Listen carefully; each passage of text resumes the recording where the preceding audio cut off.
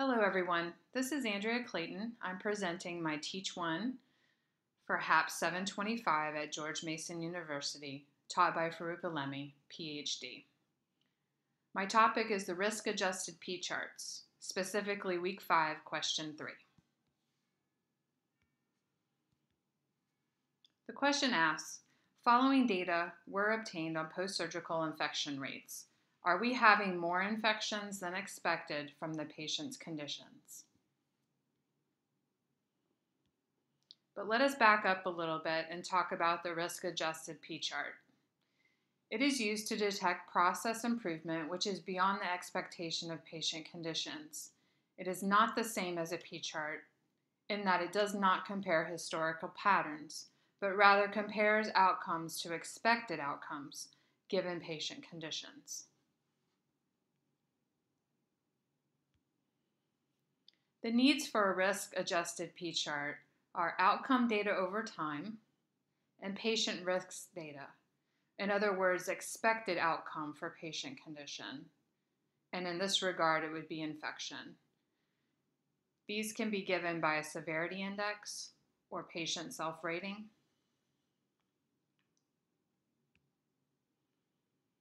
Assumptions of a risk-adjusted P-chart are mutually exclusive and exhaustive. The sample is not rare, events are independent, and the probability of events are changing in rates over time. And here's the same table of data, but now put into an Excel worksheet. We have the weeks 1 through 6, the risk of infection for each week, as well as the number infected.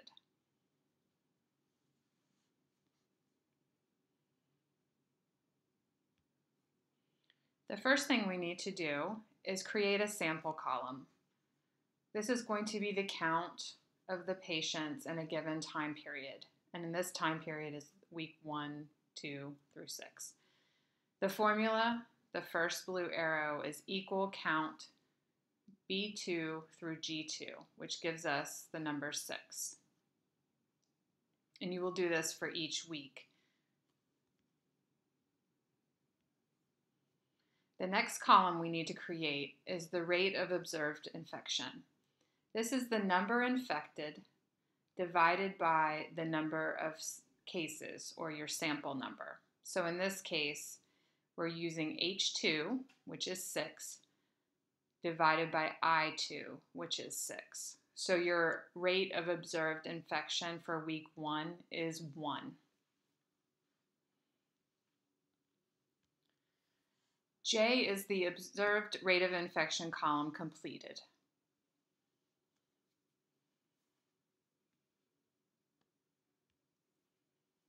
The next column to create is expected infection.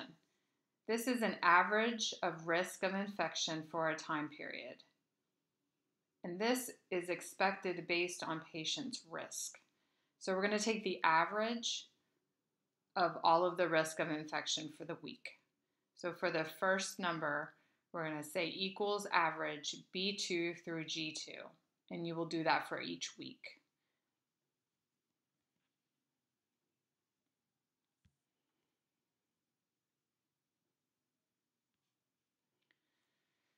The next project is to create the expected deviation. But before you can do that, you must get some numbers to do the deviation formula. So the expected deviation is your variation around the mean. First, you want to find the expected values.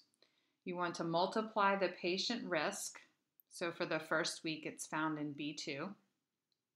In time period, which is week 1, multiply that by 1 minus the risk. So in this example, we're using week 6. We're going to take B7, which is 0.3. We're going to multiply that by 1 minus B7. That gives us 0.21. You're going to do this for each week and just make a small column down here below your table.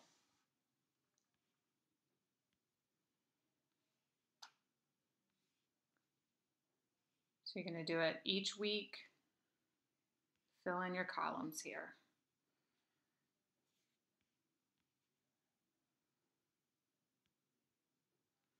Then we need to get the sum of expected values for each time period. And in this example, we're using week 1. We're going to take equals sum B13 through G13. And this is the finished sum column right here where the blue arrow is. Now to calculate the expected deviation, we're going to take the square root of the sum that we just created divided by the count of patient risk of infection for the time period. That sounds very wordy. So for week 1, we're going to take the square root of 0.84 divided by the count of B2 through G2.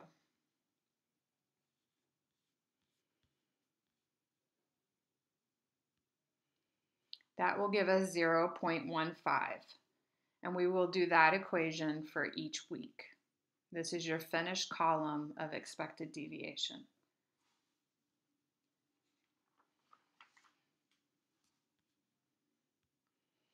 Next, we need to calculate the upper control limit and the lower control limits. For the upper control limit, we're going to take the expected infection and we're going to add the t-value multiplied by the expected deviation. The t-values will change based on your sample number. The table for t-values can be found online, but for the t-values here, for cases with 6 sample size, is 2.571. For the sample sizes of 4 or 3, you're going to use a t-value of 3.182. So your first upper control limit will be calculated by using K2, which is your expected infection, plus 2.571, which is your t-value, multiplied by L2, which is your expected deviation. It's 1.19.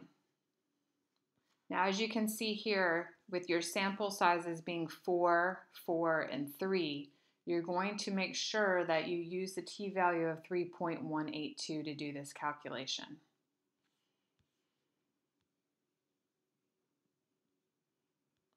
Now for the lower control limit, this will be the expected infection minus your t-value times your expected deviation. Here the t-value is subtracted, and you will do the same t-values as you did before. So in sample sizes of 6, you will use 2.571. In sample sizes of 4 or 3, you will use a t-value of 3.182.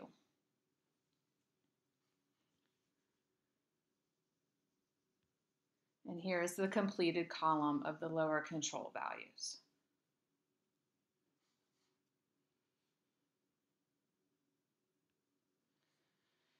Next, you'll want to replace any upper control value, limit value of greater than 1 and lower control limits which are negative. So you replace the ones greater than 1 with 1 because they cannot be greater than 1. And you will replace the lower control limits which are negative with 0 because we cannot have a negative. Next, we need to chart the data. So if you highlight these 5 columns and insert a line graph, it's going to give you more lines and more data than you need, but we'll go back and fix this. So we're going to take out the expected infection rate and the expected deviation. We're going to be left with the upper control limit, the lower control limit, and the observed rate.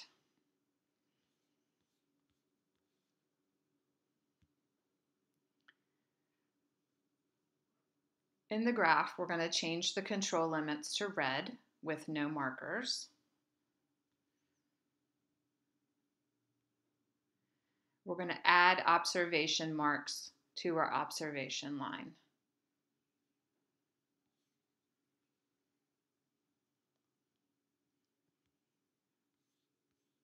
We're going to title the x-axis here, time period, the y-axis, probability of infection. And this will be your finished product of your risk-adjusted PChart.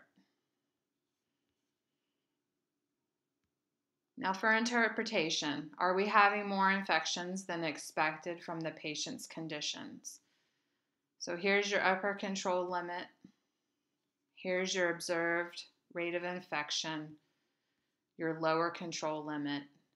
So your observed rate is falling within the control limits. The answer is no. Rate of infection is within expectations given patient risks. Thank you for listening. I hope this helped.